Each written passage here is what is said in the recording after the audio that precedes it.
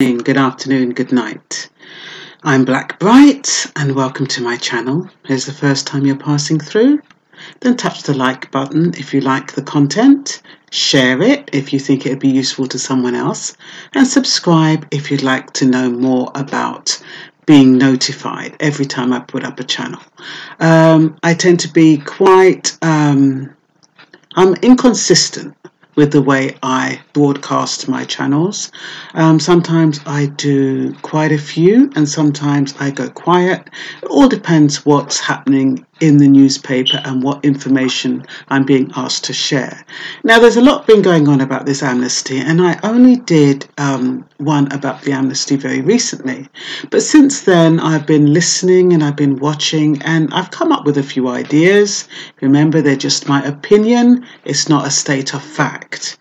But I was thinking that with regard to Boris Johnson talking about the amnesty or offering amnesty to 500,000, I was listening to a program where people were calling in and saying, do you think he's really going to give amnesty? Let's pray for him to give amnesty and all this kind of stuff. I mean, anything that's too good to be true usually is. That's my motto. And that's the first thing I'm going to say, because when the word amnesty comes out, it gives you the feeling that you're going to be pardoned. Everybody, all the illegal immigrants, and the way the papers put it about, if it's going to cost public, the taxpayers, I don't know how many billions it's going to cost them, to have all these illegal immigrants. The thing is that if they listen to the key words of what Boris Johnson says, and you must also listen, don't just listen to the word amnesty and let it detract you from the substance of his conversation, because what he's saying is only those who have been legally in the country and who have a squeaky clean record and who have not fallen foul of the law. And what was he saying? If you have played by the rules. The thing is, for those who have not played by the rules, you're not going to be in any better position than you are now, amnesty or no amnesty. Because playing by the rules could mean that you shouldn't have overstayed. It could mean that the slightest misdemeanor is going to flag you, and it could mean a lot of things. Playing by the rules means not getting yourself in any form of trouble. So who is this amnesty for then, if it's not for all the illegal immigrants in quotes? Well, illegal immigrants or undocumented immigrants, I think there is a slight distinction. Are those people probably, from the way he said play by the rules, are those who've been caught in some kind of net, whether it's through the Windrush or through mistakes from the Home Office, and who are actually here legally, but who are going through an application process, already paying or have paid for visa applications. They're actually in the country legally, but they're not being processed, or their application has not been processed through no fault of their own. So I believe, and also it'll be those young children, or not young children, they're probably adults now, but those who were born post-1983, who got caught up with the 1981 Act, as I said in an earlier video, and whose parents didn't register them, and now they're adults, they're finding it difficult to register themselves without relative paperwork. So it's more likely to be those who are applying for limited leave to remain, discretionary leave, any one of those leave to remain, even indefinite leave to remain, they could get naturalised through amnesty. So there's no point jumping up and down and thinking all illegal immigrants are going to get by. That is not what's going to happen. Number one, a lot of people have have got at least one misdemeanor. And if you've got one misdemeanor, if you've got anything on your records, it invalidates you, it disqualifies you. So this is not, a free for all. Amnesty it gives the impression that every illegal immigrant, regardless of what they've done, they're going to be pardoned. The word 500,000 is being bantered around and make it look like, oh, what's Boris Johnson doing? Allowing all these illegal immigrants in to use our public services and it's just winding people up. And also it could be to get the immigrant vote. Because you know how many immigrants would be voting for Boris Johnson if they believe the concept of amnesty is for every illegal immigrant, regardless of what they've done. So you have to hone into what I call the small print, the little words that mean so much. And in his defense, it's playing by the rules. He just skips over it, glosses it very quickly, but that is the key phrase that determines who is going to get amnesty and who is not. So if you've come over into the country and you're undocumented and you haven't notified the Home Office of a change of circumstances, you haven't played by the rules. If you've married someone just to stay in the country and you're not together anymore and you haven't notified the Home Office, you're not playing by the rules. You haven't played by the rules. There'll be lots of things in there. I mean, I think the main thing will be criminal records, but I believe it's not going to be a blanket thing. You know how many people, that 500,000 who they're claiming, how many people are waiting for their indefinite leave to remain, who've paid and who are waiting, who have done all the paperwork, who are legal. The only thing that's not making them legal is the fact that the Home Office is dragging their feet. They're dragging their feet because they want to deport their asses. So that would protect those people. Amnesty would protect those people because they are legally in the country and through no fault of their own. And as long as the application has gone through, the Home Office can't do anything about them. They can't ship them out because they're here legally, even though they don't have the paperwork. But they're disadvantaged because the Home Office is taking so long, so they're unable to access jobs, they're unable to access housing, they're unable to access NHS, all of those kind of things. So that's who the amnesty is going to be good for. So don't put yourself out there and think, oh yeah, we're going to get amnesty. Oh, I'm going to apply for amnesty, thinking, oh yeah, you're just setting yourself up to be deported, love. Everybody jumps on the bandwagon, you're setting yourself up to be deported because you may disqualify. So think about what it means when they say play by the rules. When these politicians speak, listen to all the words. Don't just take out the main thing and think and run with it, because it's in the detail that makes the difference, and that can, make the difference between you being set up or not even set up. You're setting yourself up because you haven't been paying attention, but that is the difference. That's what's going to make the difference. So I'm just kind of putting it out there. Like I said, it's just my thoughts because, I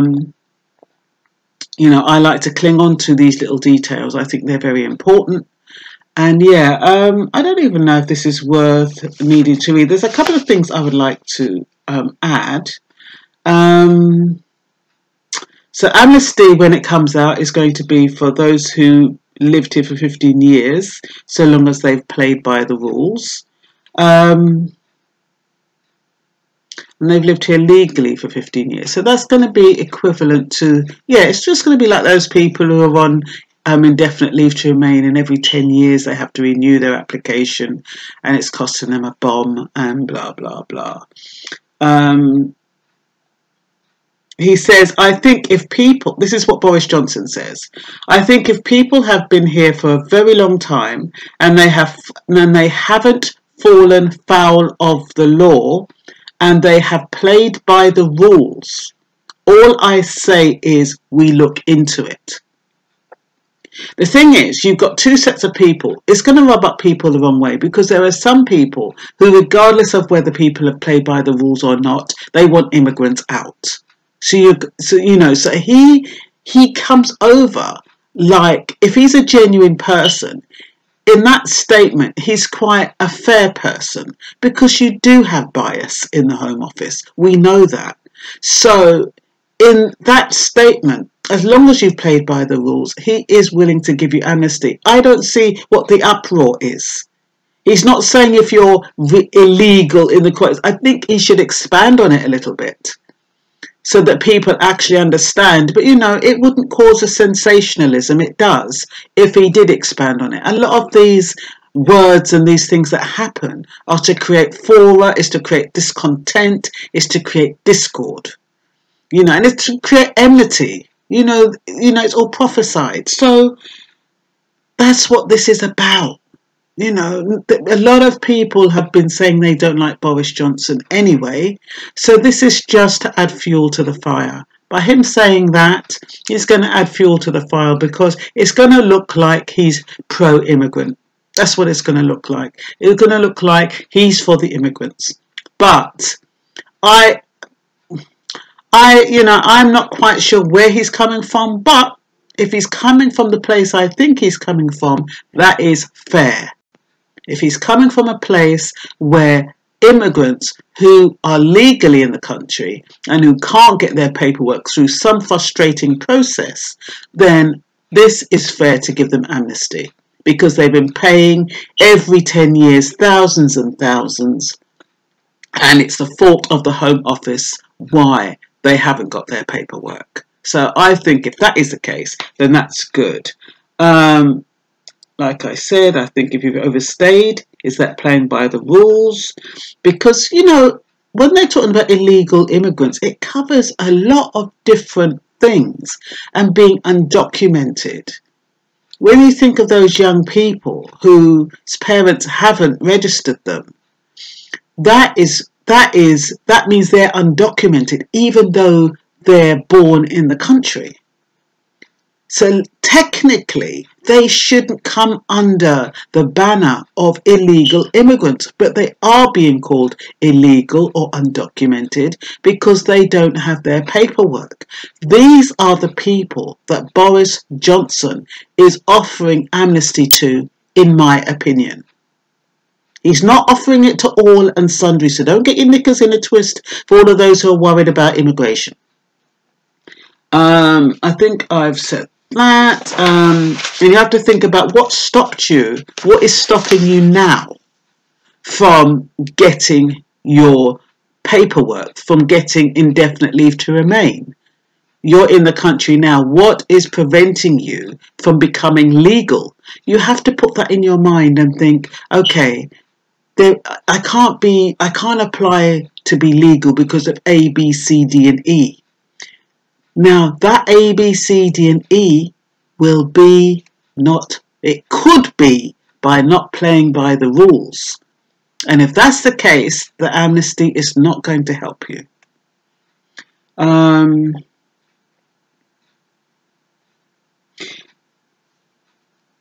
Yes, I've said I believe that it's going to apply to young people who are born in the UK but were not registered by their parents and are therefore undocumented, the Windrush Generation's extended family, along with those who are on various forms of leave to remain. And I believe those are the ones that will qualify for amnesty.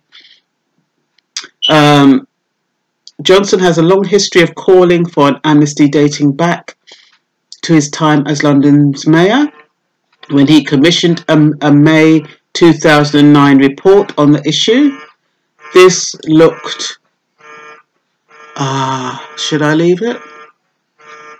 This looked at the economic impact of an amnesty for migrants with no criminal convictions who had lived in the UK for 5 years. Their report did look at how a regularisation scheme would operate, but was essentially favourable to the proposal. What else have I got? I've highlighted a few things and I'm only going to speak on the highlighted parts. At the height of the Windrush scandal in April 2018, Johnson had a tiff with the then Prime Minister Theresa May on the issue, demanding an amnesty for anyone here for 10 years, provided they were squeaky clean. You see, squeaky clean. And I don't understand how they can be squeaky clean and not be legal already. What is preventing them, if they're squeaky clean, from being legal in the country? There's something that we're missing. So please bear that in mind. There's something that we're missing when he's saying provided they're squeaky clean. Because to me, if you're squeaky clean, why haven't you got your paperwork? Why aren't you legally in the country? Why aren't you documented? A later statement from Downing Street made clear that an amnesty policy was not under consideration. So Johnson appears committed to the idea in one form or another, but would it make a big difference? A radical pardon or tweaks to existing rules? Much depends on the means by an amnesty. The word conjures up visions of an instant one of pardon for all irregular migrants in the UK, followed by an immediate residence documentation. In its purest form, an amnesty would legally declare that anyone currently in the UK without a visa automatically has permission to live here going forward, and that is not the case. That is sensationalism and biased media. The reality is likely to look very different based on a few details Johnson has actually given. He has consistently referred to 1. A clean criminal record, and 2. Qualifying period of UK residence. So he's not just talking flippantly out of his head, he's giving it some thought. On the second point, his position has steadily hardened. In 2009, he suggested 5 years of residence to qualify. This increased to 10 years, then 12 years, and his latest suggestion is that only migrants who have lived in the UK for 15 years will be eligible. Further, when you strip away the word amnesty, you're left with an idea that is hardly a new one in the UK. The first example that springs to mind was work by the Home Office Legacy Team between 2006 and 2011. It was created to clear a huge backlog of asylum claims. It resulted in about 80% of active cases being granted leave. I didn't know that. Because they're saying it's never happened before. But it has. Anecdotally, this was more often due to the length of residence and family ties rather than the merits of the asylum claim. The second example was the 14-year-long residence rule in force from 2003 until 2012. Migrants with 14 years continuous residence in the UK with or without permission were eligible for indefinite leave to remain. A criminal record was not an automatic bar, but the Home Office did perform a public interest balancing act, taking into account personal history, including any offending. As of 2011, some 9,000 people had benefited from the rule. This is interesting. The third and most recent example is the current long residence provisions in the immigration rules. These are discussed in detail in Colin's post here, but in short, there are I don't know who Colin is. There are but I'm going to put the link where I got this extracted this from. There are different residence periods required depending on age. Under 18s is 7 years, 18 to 24 inclusive, half your life, and 25 and over 20 years. That's the residence period. Repeat criminal offenders or those with a single sentence lasting at least 12 months are barred under the suitability requirements. And remember, repeat criminal offenders is anybody who's committed a crime more than 3 times. Could even be 2, depending on the discretion.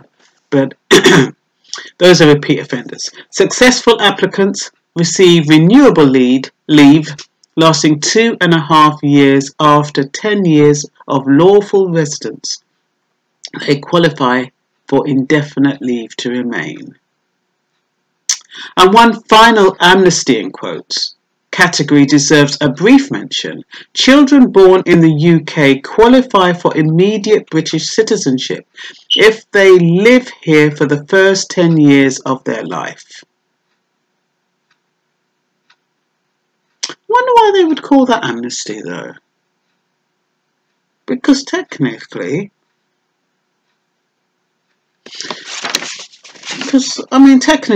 so they should, I would have thought. If they're born here, I guess it depends on the circumstances.